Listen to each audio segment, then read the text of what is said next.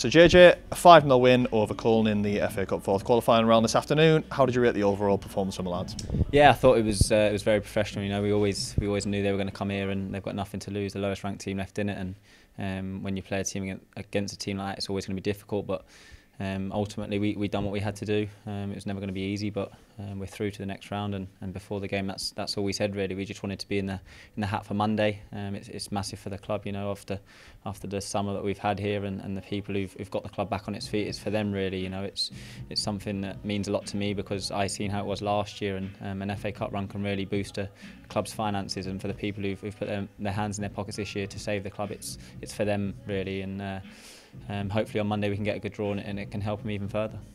And of course you're a man with a bit of FA Cup history already in your career, and today you've netted to go to 6 for the season, so you know, how are you kind of feeling overall after that?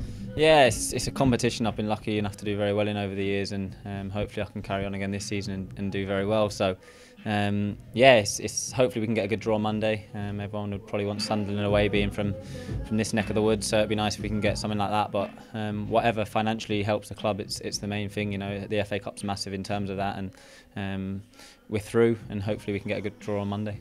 And do you think the International Stadium is now becoming the fortress that you wanted it to be at the start of the season, with another win and another clean sheet here?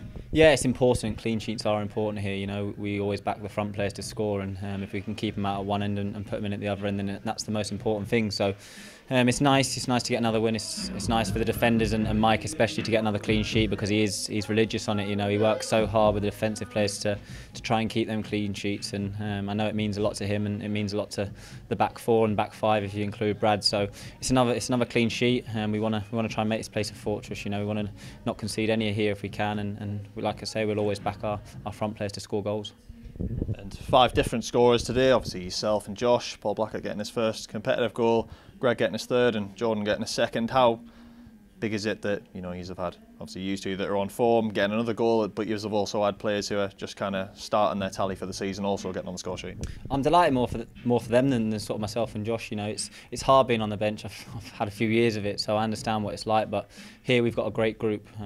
Ultimately, it's a group that gets on really well. And when Blackie comes on and Jord comes on, and even someone like Conor Oliver, who's been out injured, come on and do well, it's brilliant to see. You know, I'm delighted for Jordan and Blackie to get their goals, because they work hard every day in training, and they're honest lads. They're lovely lads, and when you've got an honest bunch of lads who want to come in and do well for the team, then that's the most important thing. And hopefully they'll be able to kick on now. If they come on again, they'll be able to get more goals, and they're going to play a vital part this season. You know, it's like, if we want to get promoted, which is what we do, and go far in cup competitions, which is what we want to do, then you're going to have to get people who are all together and pushing in the same direction. And people like Jordan and Blackie are typical people like that. They want to try and help this club as best they can, and hopefully they'll be able to do that before now and the end of the season.